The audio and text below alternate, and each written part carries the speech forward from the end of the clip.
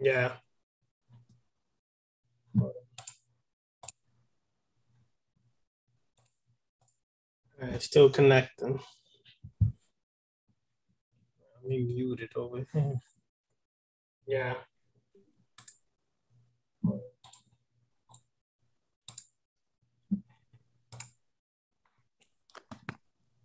Yeah.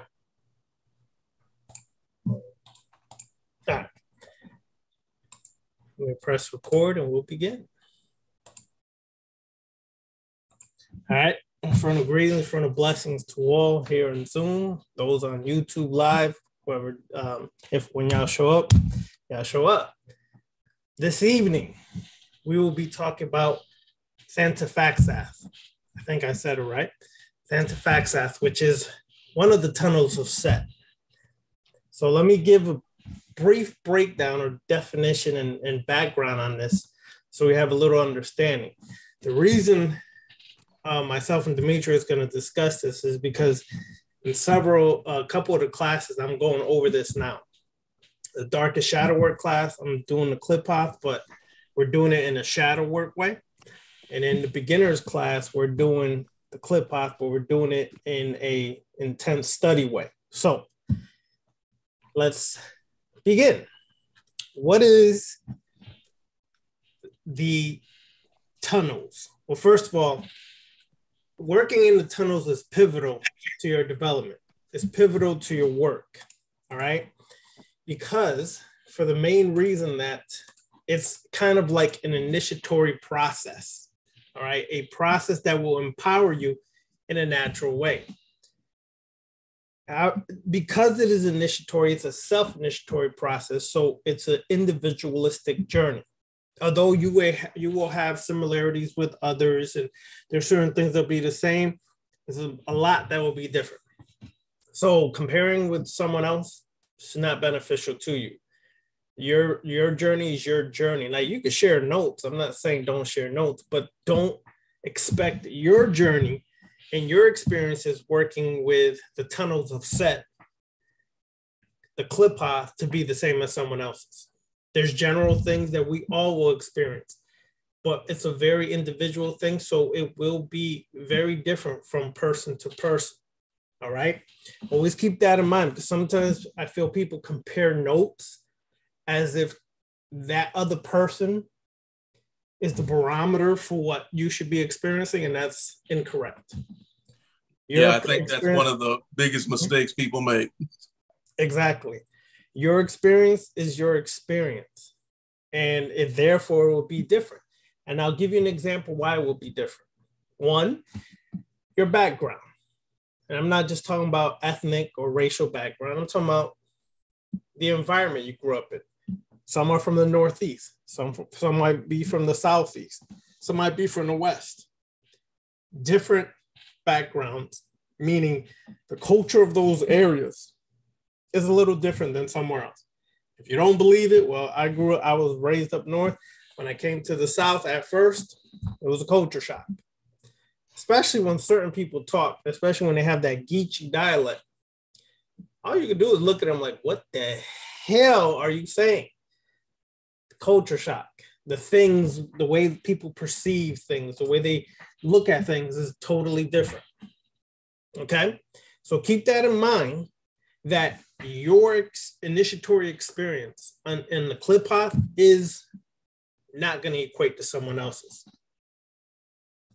Because it's personal, what opens you up may not open someone else up. One tunnel may affect you in a way that's profound. Another tunnel, you don't feel so much. That doesn't mean it didn't work. It just is a personal thing. Certain things with the tunnels open you up because it may resonate with certain issues you may have. It may resonate with certain things that you may need. So therefore, always keep that in mind as you go forward. Now, the clip path itself, there's 11 clipha, right, which is singular for it's a shell or a gateway, okay, or entranceway, okay? And those 11 clipha are linked by 22 tunnels, which in the West we call the tunnels of Set. Those tunnels and pathways are literally realities to other worlds and dimensions beyond this earthly plane. Now, mind you, some will say there's 7 planes of existence, some will say 11, so on and so forth. That's always going to vary. But we vibrate right now in this physical plane. It's the lowest plane of vibration. Don't look at planes as sitting on top of each other either. Okay, that's a misnomer and something incorrect we do. They basically mesh into each other. And your vibration frequencies allows you to basically go into the different planes of existence, but they're not sitting on top of each other. That's just how our minds, describe or try to understand things, because our thought is very linear a lot of times. It's not circular, it's not holistic, it's more linear, especially how much we've been influenced here in the West.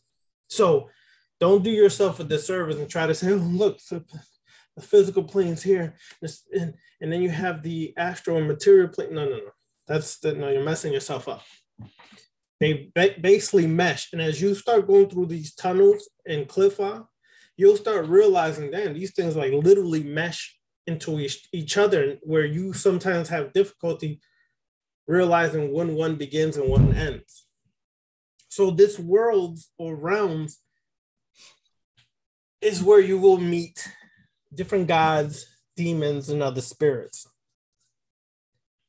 Thantifaxath is the tunnel which connects the Cliffa, which is considered the earthly realm, with Gamaliel, the moon or the astral plane.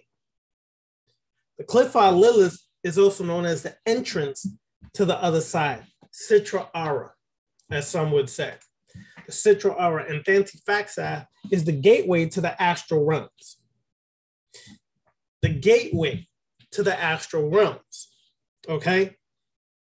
Much of the work you do in the Cliffa is going to be in the astral realms to eventually you start to raise in your vibrations and frequencies where you can go through these different tunnels to get to these different Cliffa. In this tunnel, Thantifaxath, that we're discussing tonight, the initiated begins with a mystical process of being dead, or putrefaction, or decomposition. It has been said on the left-hand path that your journey is and will always be one of death many times over. Not in a physical sense, although we all will taste that one day, more so in a spiritual or mental sense. You will experience many deaths in your journey through the Cliffa. And it's necessary for your growth to experience these deaths, because there's certain things that we hold on to that no longer serve us. So if we do not allow ourselves to die, then we have basically become stagnant, stuck. For example, at one time, this is some metaphysical science, at one time it was said that every 7 years you experience a death. Some would say 9 years, meaning your physical body, the cells, the composition of the cells would literally die off and be reborn. So you would experience a physical death every 7 to 9 years. Not to mention your consciousness and all the things that die with that as you mature and grow and you look at life differently than how we've always looked at it, okay? So keep that in mind, that you will experience many deaths in your journey through the Cliffa. Now, keep in mind, Thantifaxath is the beginning stage of these tunnels where you really experience that death. Thantifaxath is sometimes known as the bowel of the earth, the bowels of the earth, a space that dwells creatures, beasts, monsters, vampires, succubi, incubi, so on and so forth. These creatures, so to speak, that you will meet sometimes come to tempt you. They come to tempt you by way of your weaknesses. So let's say you are super overly sexual. Now, we're not demonizing anybody if you're overly sexual, but these creatures look for things like that.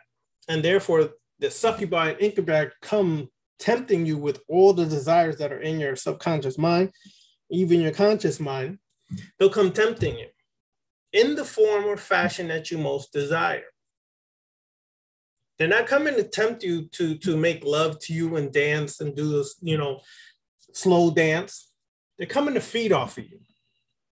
And sometimes people, when they get into Thantifaxath, when their weaknesses show up, they tend to dwell in Thantifaxath for a long time because those weaknesses are what these creatures feed upon and use to literally devour you. So this is why in a lot of left-hand path work, we're always trying to confront our weaknesses and learn ways to transmute that weakness into a strength. Or if it just can't be transmuted, just eliminate it altogether. But for the most part, a lot of your weaknesses can be transmuted into a strength. So therefore, you have to kind of like really do some work on a preliminary stage before you even start working with the Qliphoth. A lot of people want to work with the Qliphoth because they hear all this loveliness and how divine and great it is and, all this stuff, but it's no joke. The Qliphoth is no joke. It literally is one of the hardest workings on the left-hand path because of all the little different tunnels you go through and all the things you encounter. It can be one of the darkest regions that you're encountering in your work, Thantifaxath especially. However, if you have tremendous willpower on your journey and you're in Thantifaxath, that willpower will then take these so-called creatures that are there to possibly feed off you, and you will make them your allies. They will guide you, teach you, and therefore you become stronger. More wisdom is gained by yourself. But your willpower is essential. Building your willpower is of the utmost importance. And how do you accomplish becoming stronger in will? One thing is challenging yourself to fulfill tasks that you've long left unfulfilled. For example, if you feel, oh my goodness, I'm overweight, I don't like the way I'm looking, but you're still eating Twinkies and ding dongs, I don't care how much you complain about your weight, you're not doing nothing about it. You have to have the willpower to say, look, man, I need to stop eating this stuff. That does not mean totally have to eliminate it. You do have the willpower to say, okay, every so often I'll give myself a treat. But the problem is a lot of times treats become binge eating and then people gain even more weight. So you have to have the willpower to kind of just say, okay, listen, I need to go to the gym. I need to exercise on a regular.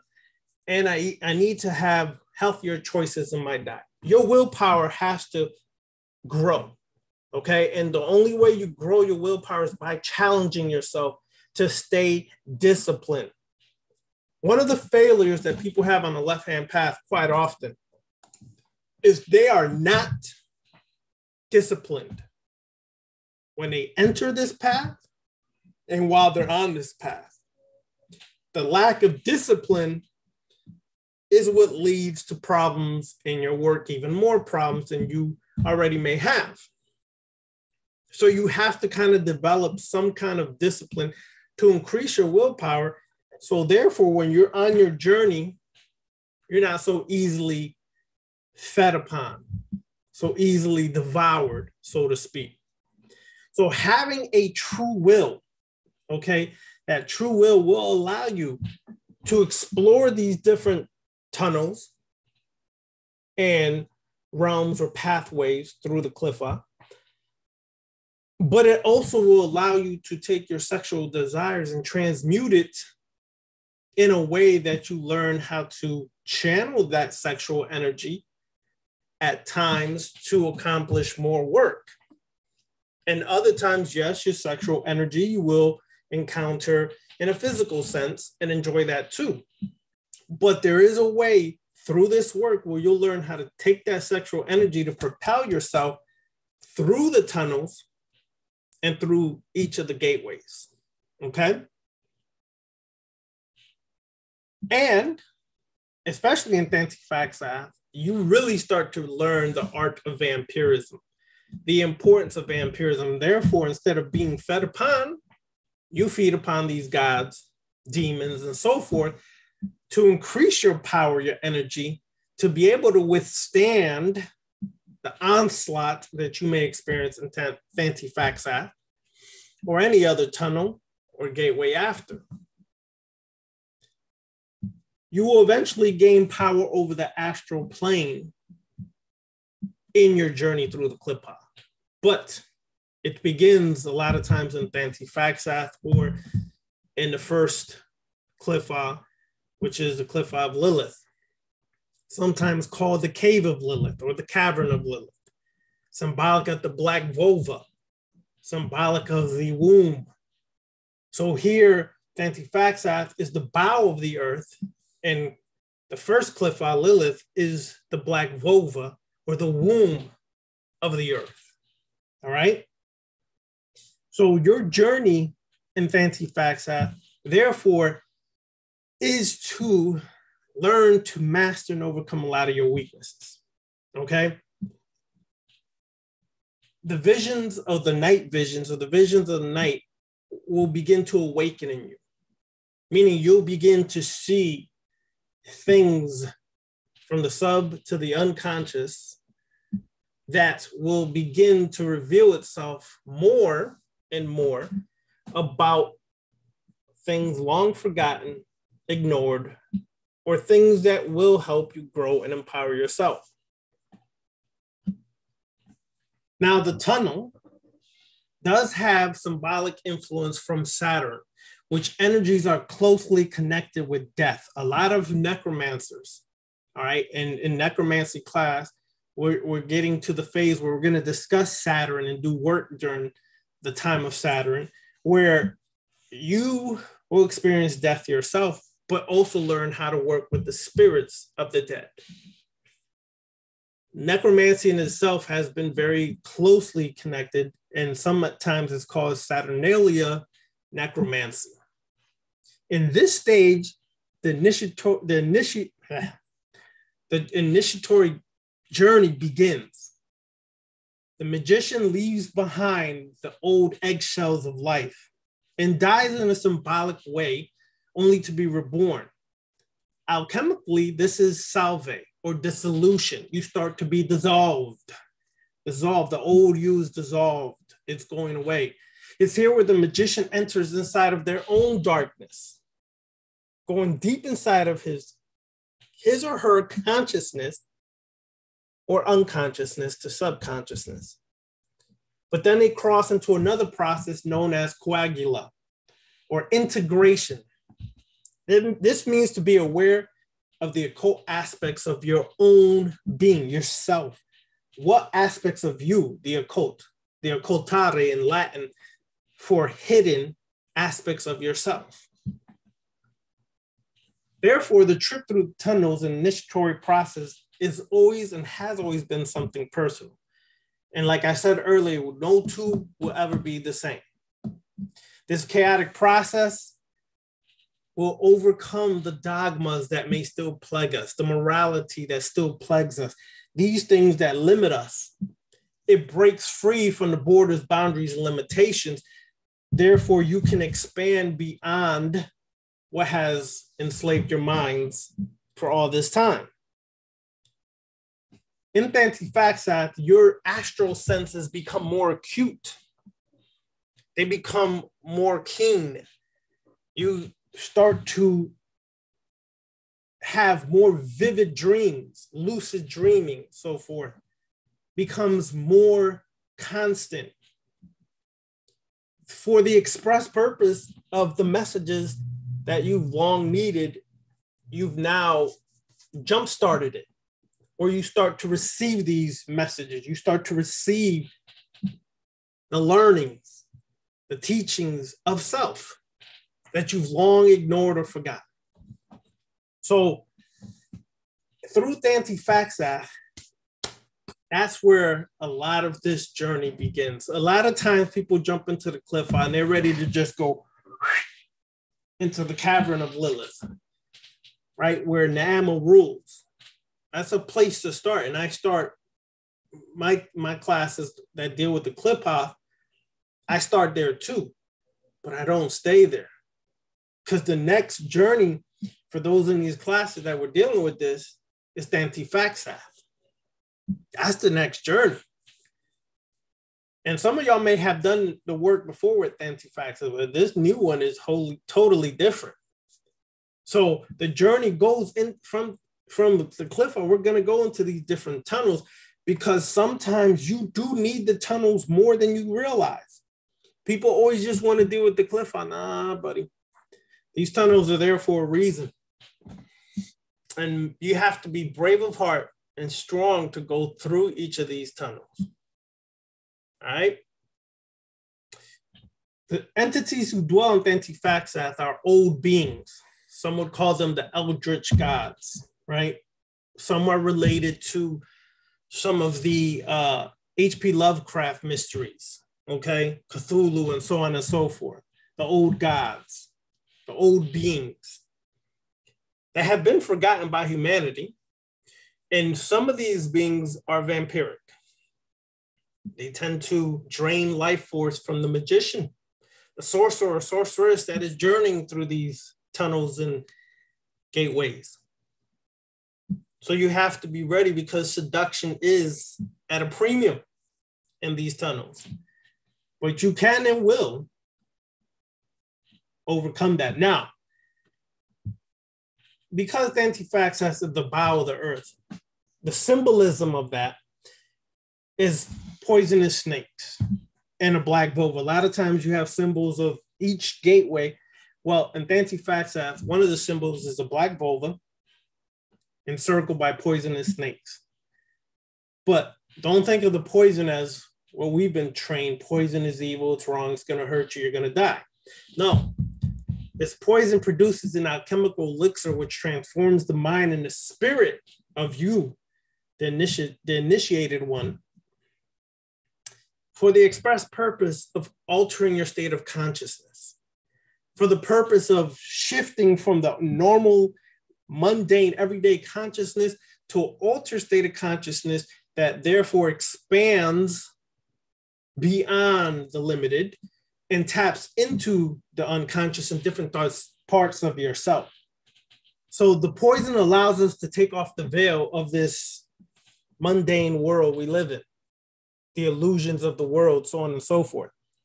But the sorcerer or sorceress begins with a process of alchemical transformation known as negrido.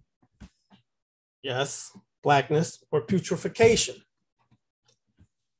The method of the work with the tree of night and the tunnels of Set varies from magician to magician. There is no one way, so do not ask, am I doing it the right way? As I tell people in all the classes, it is your way. It has always been your way. The problem is sometimes you're not sure of your way, so you need a little guidance, but that's it. The person's just there to point you to yourself and say, okay, go ahead. You got it. Do it. All right? So sometimes when you do the clip path, a lot of it depends on the school of thought or the magical tradition you're coming from.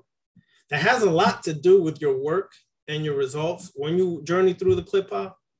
Myself, I come from a very draconian basis. Others may come from a different, tradition. Whatever whatever works for you, that's what it works. There's no right or wrong way, as we said before. All right. My brother Demetrius, brother. Alrighty. This particular tunnel, Thantifaxath, first, like we were discussing before we came on, Has like the most difficult name in the world to say. Yeah, this one, it's death that is very prevalent in it. You're going to experience a lot of ego deaths as you go through. If you're new to the clip off, welcome to Ego Death 101. That's going to be happening a lot. This one in particular, you are also learning the art of malediction, better known as good old-fashioned black magic. You'll be learning to flip your enemies. So that's taught a lot.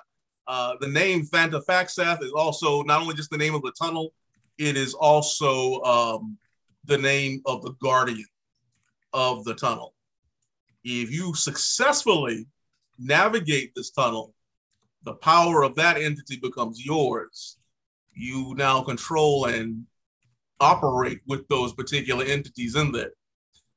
Fail in it, you'll probably be up in there for a little bit. You can get out. It's not the end of the world. You can get out of there, but it's going to be rough. What you were saying earlier, Ravana, about like the dimensions, like intermeshing, yeah, that becomes very evident to you when you start doing this work and this stuff starts to presence itself in your physical day-to-day life. You know, and this is not like a, hey, we're going to have this really amazing ritual and be done, and then we're going to have all this power. It's like, no, there's work to be done in that. You know, you do your work within the ritual itself, and then there are challenges and things that happen in physical reality. You know, you'll be dealing with that. To really understand some of this, there's a book by Kenneth Grant called The Night Side of Eden. Mm-hmm. To get a hardback copy, it's rather expensive. I mean, there's a PDF copies all over the place on the internet. Find them, read that. Another one, Love Him or You Hate Him. It's your girl, VK Jahannam. He has information on the Tunnels of Set on his website. And I give it to him. He put a lot of information, a lot of work up there. Check that out. I mean, there's a chant there. That's one of his specialties, those magical chants, to activate and open that energy up so you can work with it and connect to it. You can have that experience of it in your life, because that's what you want to do. You want to activate that so you can go through it. Like I said in another chat that we had, we're doing a jailbreak here, folks. The tunnels, yeah, this is where possibly yourself and the rest of humanity are imprisoned at, whether you like it or not. That's what we're doing here. You know, look at the movie The Matrix. That's where Neo was. You know, when he woke up out of that shell, he was in the clip off. That was the Tunnels of Set with them damn spiders. That's another thing you'll see in the tunnels too. If you hate spiders, work it out. Work it out, because that's what you got. So yeah, you can have some good experiences in there too. I mean, everybody, yeah, we make it sound like it's all destruction and whatnot. No, there's also positive applications for this particular energy as well, this particular current. You can apply that to anything. You got to open up your mind and think outside the box. Yes, it's dark. Yes, it's heavy. Yes, it's dealing with death. But you can apply that to other things as well too. And ego death is not necessarily a bad thing. You're letting go of your self-importance so you can create a new you, because this is what you were doing. And this is like self-help on crack is what you're doing here on the Clip Off. You know, and Tony Robbins has got nothing on you with this.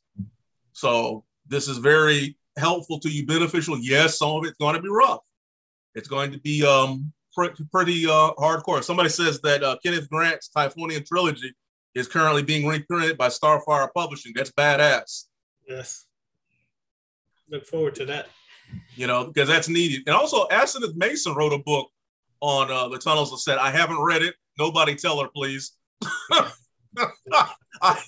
haven't read that yet. So, and she always writes some pretty practical books. You know, it's not just a bunch of words and information. There's also some practicality that you can apply. because I mean, it might be easier to understand for some her writings than Kenneth Grant, because Kenneth Grant goes in. It's like reading stereo instructions. So it's pretty in depth, pretty deep, and he also gives a technique to really do somebody in with it. So and really also think about the concept of doing some work like that. You're not doing this work on somebody that stepped on your new shoes on the bus on the way to work. When you're doing that kind of work, it's somebody that's blocking the path of evolution, your evolution, maybe even the evolution of humanity. You know, big target that's got a lot of energy, and that's what you're getting when you do that. When you are blasting somebody, especially when you're using this and tormenting, yeah, that's releasing a lot of energy. Because believe it or not, they're doing it to you, whether you like it or not. You're getting done in. If you don't understand the symbolisms that you see and some of the stuff on television, you're probably stuck. And you're in the right place. Do your work and get out. So that's that particular current and energy. My experience with that was complete pandemonium. I'm not one of these people that say, "Oh yes, I'm a veteran of the Tunnels of Set," whatever. I'm fairly new to a lot of that, but my intro to that, going into that, it was pandemonium, like chaos. Mm-hmm. So everybody's experience is going to be different. Some people have, all of these wonderful imageries and just wonderful gnosis and everything. For me, it's always aggression a lot of times that I run into in some of this stuff. But everybody's experience will be unique to them because we're not the same.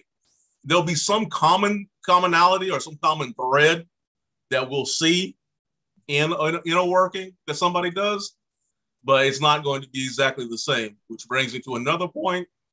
If you use this in a ritual working or something like that, that doesn't necessarily mean that you initiated into it just because you worked with it in the spell. It's not the same. It is definitely not the same. I want folks to have that understanding that working with something and initiating into something are not the same animal. When you are initiating into these spheres or the tunnels, you're opening them up.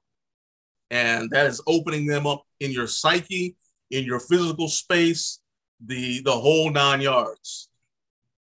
When you're just working with it, you're just doing spell work, lighting a candle, blah, blah, blah, whatever, and, going on with your day-to-day life. But when you are actually initiating, you know that the ritual is over, but you know it ain't over.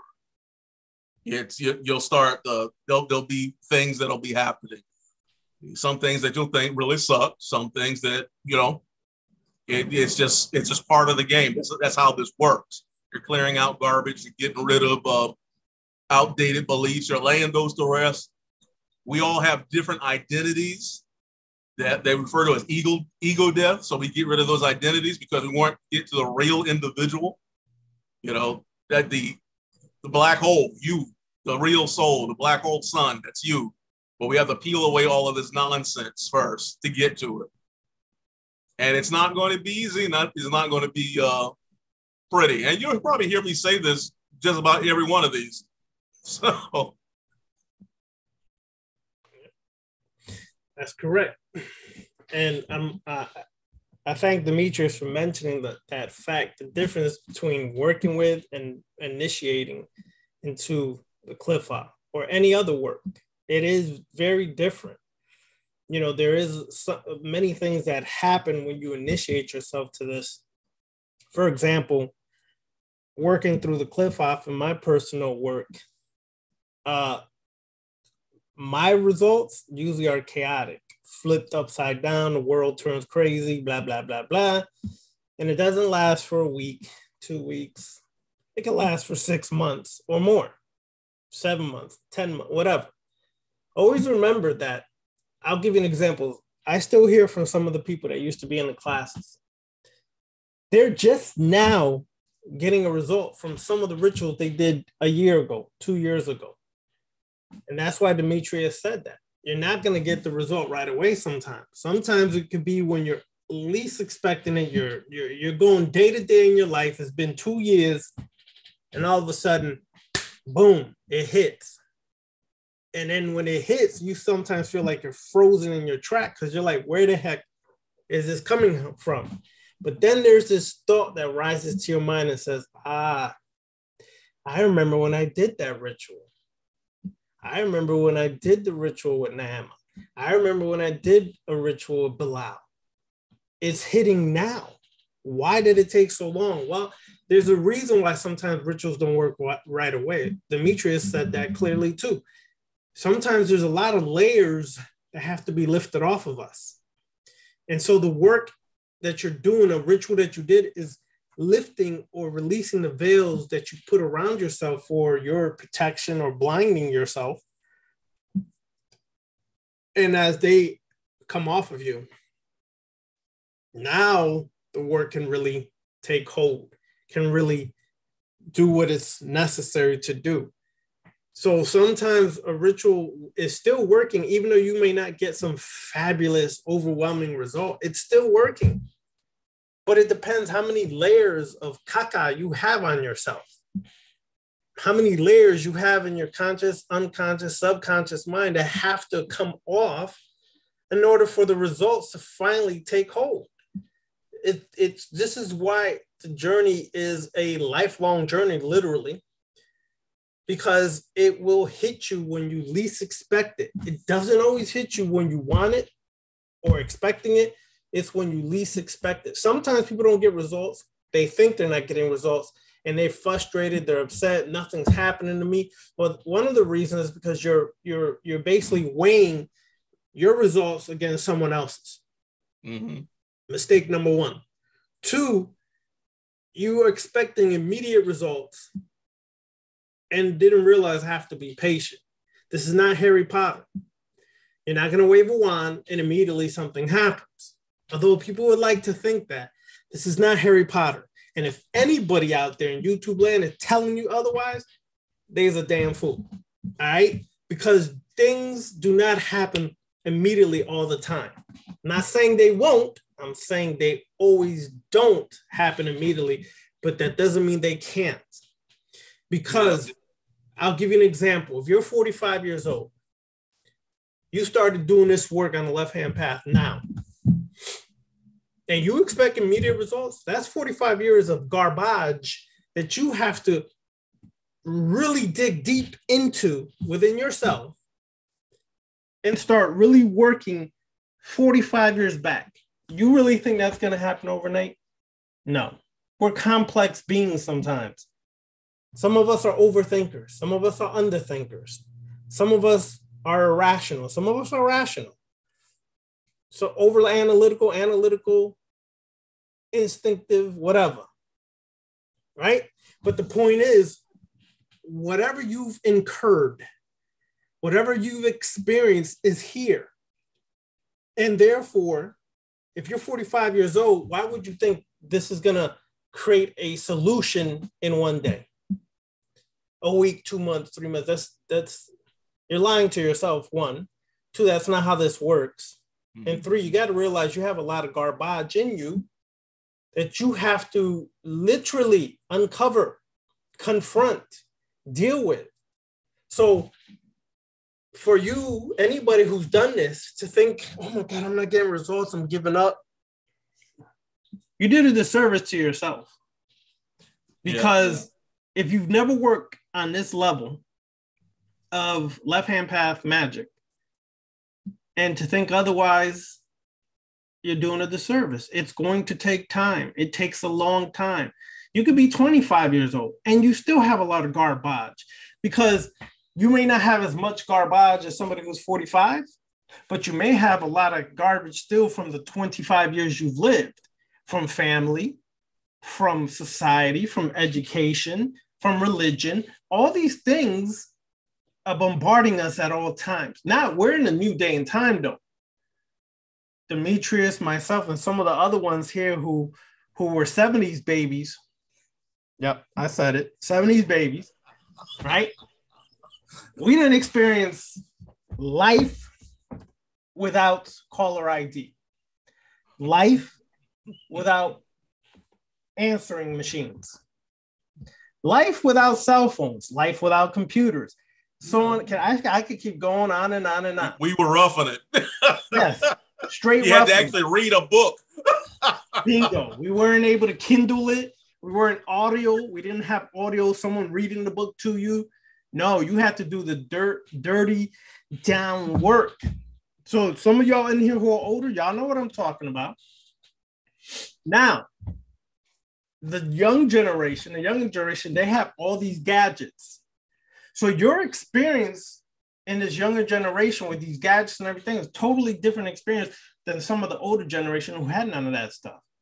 So those experiences, you have to take that into account also when you're doing the work. Okay.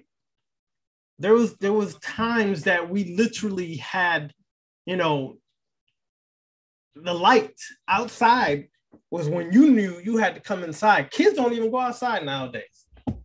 It's like a ghost town in some of these neighborhoods. You don't see no kids anywhere because everybody's gaming. Everybody's on their phone. We used to be outside playing ball. We'd make up games out in the street. How many of y'all remember making up games out in the street? Yeah, we did it. Made up games, all kinds of games. But when that street light got dark, we knew we had to have our ass home because if not, mama or daddy was at that doorway like this with the belt. Y'all remember them? My dad used to be famous with them thick leather belts. Y'all know them leather belts. They had the big ass buckle, and he used to just snap that at the door. Not an experience some of y'all want to live through, but we did that. So that experience had some effect on my mind compared to I'm in my room all day playing a computer. Do you understand? Keep that in mind as you're doing your work, though. All right, let's see if anybody has questions. Real quick, I wanted to mention another book. Enoch Petrocelli wrote a book too called The Black Witch. Okay. If I'm not mistaken, I think he went over the tunnels as well in there too. Yeah, he did. You can actually find the book or the PDF. Just look for it. Real good dude. Yep. All right, so let's see. Let's go into Zoom, see if there's questions in Zoom first. All right, anybody has questions? Don't all everybody raise your hand at once. You know what I'm saying? Because y'all do it after the fact. See, no questions. Everybody just looking at me. All right, so let me go into YouTube and come back. All right. All right. More social wealth. Okay, no questions in here either.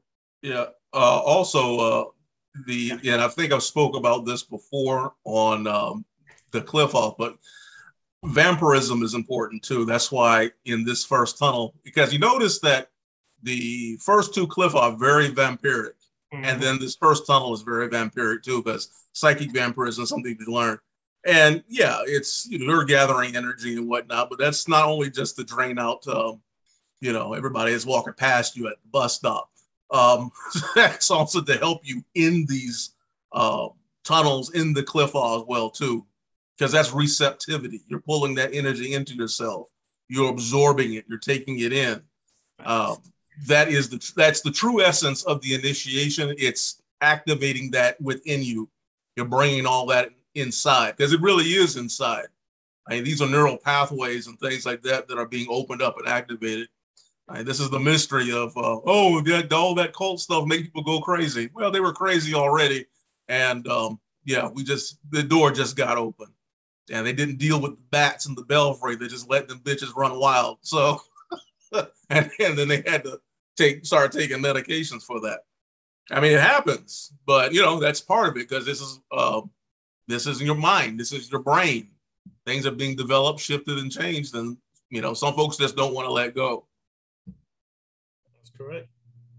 And that's why in the vampiric classes we went over not just vampiric work, but also that your journey as a vampire is about apotheosis as well. Sometimes people have trouble gathering or connecting the two because sometimes we feel like, vampirism is just about feeding, and that's not always true. When you are in this, let's say, realms of existence that are not, an everyday occurrence in your life, That's when you understand vampirism the most, in the astral realm. The experiences you gain in the astral realm, what you encounter in the astral realm, that's when vampirism comes in the most handy. That's when it's most necessary. Mm-hmm. Out here, Ravana, we got some questions popping up in the YouTube. Just want to let you know. All right, cool. Let me go into there now. But that's when it becomes more handy. All right. Wait, where we at? Okay. And Demetrius, I'm gonna say this. You could start with this question.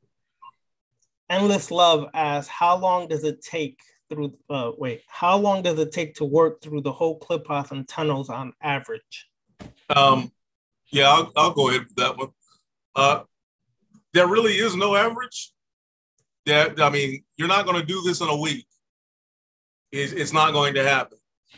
Because I know folks will say, oh, yes, I did all 11 spheres of the Clip-Off in one night. No, you activated all 11 spheres of the Clip-Off in one night. You're not finished with it yet, because they're not finished with you. So it could take you 2 years, I say 1 year on the fast side, 2 years, on just an average, maybe a quote unquote average, but it's a lifetime work. This is not like something that you'll ever be done with. You're always working. There's always more depth, but you're also growing and gaining at the same time too. When you're doing the entire dark tree, that's including the tunnels as well too. So that's some time that you're putting into that. So you're not going to rush through it. Yeah. Now, you can rush through it. It doesn't mean it's going to benefit you. Yeah. So like brother said, it could take a year, 2 years, but I personally like to say for the rest of your life. It will take the rest of your life because this work is ongoing. It's always ongoing. And just because you complete, let's say, the tunnels and the Clip-Off, right? You're always going to go back and revisit them. You will be guided within your inner self will guide you to go back into certain Clip-Off because you understand at that moment something is drawing me back into this because there's something I need or missed when I first worked through it the first time. So, like, from example, for myself, I've gone back into the Clip-Off, different Clip-Off at a time for years now. It's always going to vary from time to time, place to place, depending on your life and what circumstances are in your life that you're going to need certain work in different Clip-Off or different tunnels. All right. Next question. Shango's Killmonger says, do you have mercy as a vampire? Should we have mercy as a vampire, Demetrius? What's your take on that, brother? If you're a vampire, you're a predator. So wear a meat suit and ask a lion, do they have mercy? Yep. I mean, I'm serious about that. I mean, you're going to be you. You're going to treat whoever you're going to treat, however you're going to treat them. But as far as that ruthlessness, relentlessness, that's also part of this path too. As a matter of fact, that's actually one of this Clip-Off. I just came out of that Clip-Off, Gog Shabla. The name literally means ruthless. Mm-hmm. And yeah, you pick and choose how to use mercy. You can use that as a tool of manipulation to get what you want. I mean, that's what I would advise you of. That doesn't mean you get, carte blanche to be a dick. You go out there and you just treat people anyway. No, you just, when you are doing something or want to do something, especially with a goal, don't show any mercy to yourself. Accomplish that goal. I think a lot of times we're too gentle on ourselves. Bingo. And that's why we don't accomplish our goals. And that's something that I have to learn myself sometimes. You just have to be ruthless with yourself and just say, hey, no, you can't lay down today. You can't eat that. You can't go there. You can't do this because you've got this thing that you want to accomplish. And then you can have all that other shit. Okay. So, yeah, mercy is not always in the realm of, people, but it's with yourself too. And mercy is on the other side of the tree. It's nowhere on the dark side. Right. It's not on the tree. It's not on the Clip-Off. That's on the tree of life. So listen, I concur and agree with Demetrius. Mercy should never be shown, especially to yourself. And I wanted to add on to that because sometimes we fail to be brutally honest with ourselves. And on this work, that is essential, to be brutally honest with yourself. There's a lot of stuff that we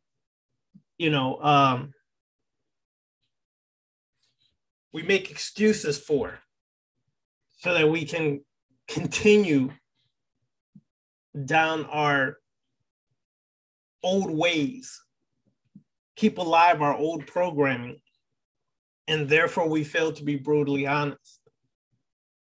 And you should never, ever give yourself mercy, especially when you know you have work that you need to accomplish for your growth and development.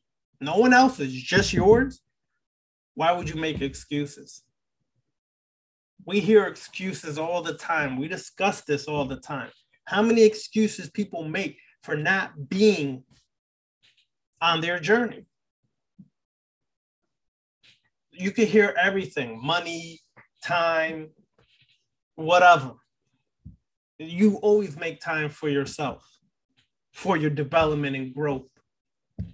Therefore, be brutally honest with yourself and say, okay, am I making excuses? Am I being lazy? Am I not doing the work? Am I caught up somewhere else in life? Am I, enabling my weaknesses to continue? 9 times out of 10, you will say, yes, you are. So mercy is never given to yourself, and definitely not given to obstacles or blockages that are in your path, whether it's a person or whatever else. Why would you show mercy to someone who's blocking your path? And we do this quite often, and we allow that person or whatever else to continue existing in our path and make excuses to keep them there. Oh, they the bomb sexually, or they this, or they give me money, or this. And that is the worst thing you could do on your journey. Stop being so merciful. Because if your enemy had you cornered, 9 times out of 10, they're not going to have mercy for you. It's a wrap. And as a predator, we definitely don't show mercy. So always remember that. All right? Always remember that. All right. Go ahead, brother. Chat in the Zoom. And then I'll take that next one in YouTube once we get done with the one in the Zoom. All right. So Zoom. We have a question in Zoom? Yeah. This path is a lifestyle. I'm definitely. Wait, is that the question? No. No. Got a hand raised. Oh, where it is? Who's got the Remnants hand? Gathering? Oh, I see Remnant. Okay. Yes. Great conversation as usual. Yeah. So this is my question. Mm-hmm. This almost feels like something that is interdimensional, where like you can cross from universe A to universe B. Is that what this tunnel allows you to do? One of the things that's possible? Mm-hmm. Okay. The tunnels and the cliff itself, the main cliff or the main gateways, they are all taking you to different dimensions or realms of existence. So yes, you will. And that's why when you go through some of these, you encounter different beings, different entities, energies, things like that, because you're literally going through and you're like, okay, let's say you're in the astral realm, right? But parallel to the astral realm is another dimension. Or let's say a multiverse, right? It's one of the multiverses that's parallel to this pathway. Yeah, you can cross over. And that happens quite often. And that's when you start to receive or contact or be, all kinds of things can happen from great to shitty. You know what I mean? But that's because we're crossing over into different ways, different realms, pathways, and gateways open up. Sometimes we're ready for them. Sometimes we're not. So okay. So with this, what you say, like basically leaving the material plane and enter into the causal plane, because it kind of seems like to me everything that we have found ourselves to become a victim of. And so this is like getting rid of that victimhood on a whole other level. But like, it seems like they're initiating the masses, the golem, who are unconscious of these things throughout other tunnels that they don't even know they going through on a mass level when they do certain things. So it's like a mass psychosis or something like that. I feel like it's happening. So it feels like right now, it was no other time for some of us to even start this until now, because we needed this much soul work to get to this point. Because if you go into a judgmental, it can affect your trip, kind of like with plant medicine and psychedelics. Is that true? Yeah, definitely. All right. For example, let's deal with the psychedelics for a second, right? Remember, most of the time in the past, when you dealt with taking a psychedelic, it was an initiation usually, right? Mm-hmm. A healing or initiation was taking place, but you usually had a guide with you, right, to go through that, so that somewhere along in that psychedelic experience, you are crossing into different realms and in different areas of existence. When you're taking a psychedelic, you wouldn't get trapped, because the shaman would know that there's certain entities or energies there that are waiting to trap you. Do you understand? Mm-hmm. Well, when you look at that on a whole on this planet, that's what happens quite often here. Those who work this, especially in the clip-hop, experience going through those gateways. What happens is, because we have the experience, we learn how to shut down the gateways of different things, so things don't go bump in the night, so to speak. But a lot of what happened on this planet, a lot of times people are tapping into things they're not ready for, so shit is open everywhere. And therefore, this is why you're having people have the most craziest experiences right now, because people are tapping into these things without the proper work, without the proper initiation. And they don't know that when they come back, you're supposed to shut it or, lock that gateway behind you. Therefore, whatever was, let's say, haunting you on that realm, it's going to come back through here. Mm-hmm. You may be back here in the physical, but guess what? Your consciousness can get trapped over there. And that's why sometimes people who get too deep into psychedelics and things, they veg out. And what I mean by veg out is their body's here, but the mind, their consciousness is stuck over there in another realm. Because one of these energies, entities, whatever, devoured them or started feeding off of them. They weren't able to break free. That's why it's like a step-by-step process. And sometimes people are impatient and that happens. They get stuck over there. You understand? And therefore, trust me, I know people personally who did psychedelics, different things like that, and never came back. I know physically they're there, but when you try to talk to them, they're like gone. Their eyes always look bugged out. They really can't, formulate sentences anymore. Yeah. That happens. Wow. Yeah. Okay. So sounds like we should do this completely sober if possible. Because Thantifax is enough. It seems like a name that's not even said. I asked that question and you kind of led into my next question, which was, for some of us who might be a little bit new to some of these things, would you recommend maybe us having our guardian with us, our demonic gatekeeper? Like if there's a resonance there, and if we're a little nervous about it, and just be like, yo, this is what I'm doing, assist me with yada, yada, yada, so I can have a full impact like that. Is this something that's workable like that, to be creative and have that guide? Yes. Or is that a crutch? Well, it can be a crutch, but at the beginning stages, some people will need a guide. I'm going to be honest. Some people will need a guide. But the problem is with the guide is it becomes a crutch for most people, and they never can break free of the guide. And if you're going to take a guy, take a demon. Do not take a fucking angel into the thing. That's right. That's right, brother. Right. Okay. That's it. Thank you. All right. Cool. Let me see. Any other questions? All right. So there was were you thinking? Go ahead. Yeah, there was a question by Endless Love. Again, she asked, what is a source vampire? At its simplest, a source vampire is one that resides in Universe B, which is that other side, kind of with the tunnels of Set and beyond that.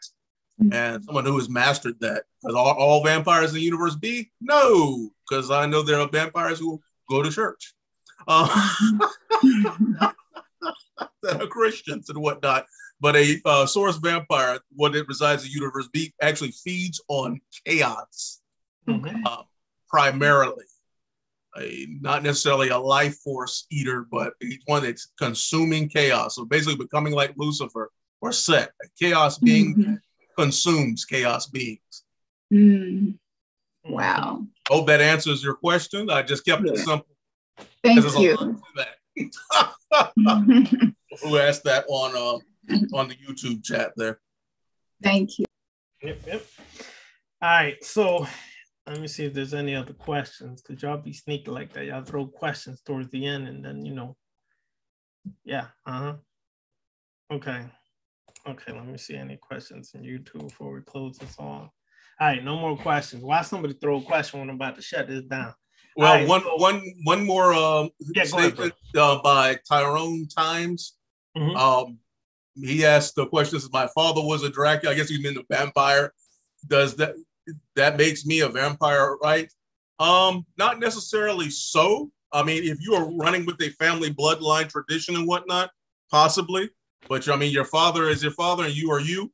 If you have taken that step to do that, congrats. But if not directly by blood like that. I mean, yeah, you might have some genetic inklings and leanings, but if you're being pulled that way, then do so.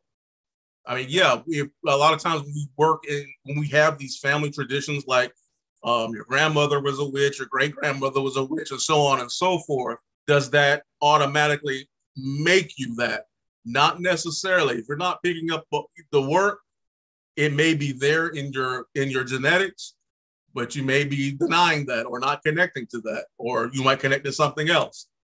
But I mean, but if you take that up, okay, now it's you, because those are those folks. Then you are yourself. So it's up to you. It's your choice. Yep. And by the way, somebody posted in the chat on the Zoom, Night Side of Eden. Thank you. Yep. There you go. There's a link right here. So all those in the Zoom chat. Let me see if I could copy this and put it in the. Hold on. I'm gonna put this in the YouTube thing for the Night Side of Eden. Hold on. And there's some nasty curse work that you could do with this tunnel.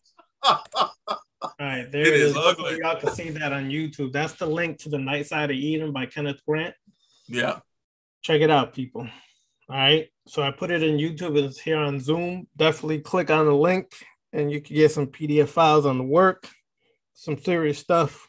The Night Side of Eden from Kenneth Grant. Listen, he's the forefather of a lot of this stuff. So whether people realize it or not. I think he was one of the first that actually really started putting it out there for on the Tunnels of Set. Because I can't think of anybody that was talking about that before him. Maybe Crowley, maybe. Because I mean, Crowley had that weird experience with that alien thing, and then he failed his jump across the abyss. And he was never the same after that. That's true. Corazon had her foot in his ass for the rest of his life. That's right. Ugly scene. Yep. All right, so my peoples, this live YouTube and Zoom will be done every other Thursday. So not next Thursday, Thursday after that. We'll be continuing with the Tunnels of Set. We'll do the second tunnel next 2 weeks from now. 2 weeks from Tuesday. So make note of it. I'm not gonna post it on YouTube. Just y'all were here tonight. Just expect that on Thursday, 2 weeks from now, 8 o'clock, we'll be on here broadcasting from Zoom, connecting to YouTube. All right. Yeah, click on the notification bell. Yeah. Those on Patreon, they'll see it posted on Patreon. All right. So thank y'all for coming out. This was a fun class. Intense class, but it was fun. So the next one, when we do the second tunnel, will be even a little more intense. Y'all listen, just because we're talking about this, you're gonna feel the darkness like getting. I already do. I'm hot as fuck right now. Yeah, me too. I'm sweating over here, goddammit. And I've got to I got some work I need to do tonight too. Me too. So we're gonna do some stuff 2 weeks from now. So look out, all right? From the greetings, from the blessings. Thank you all.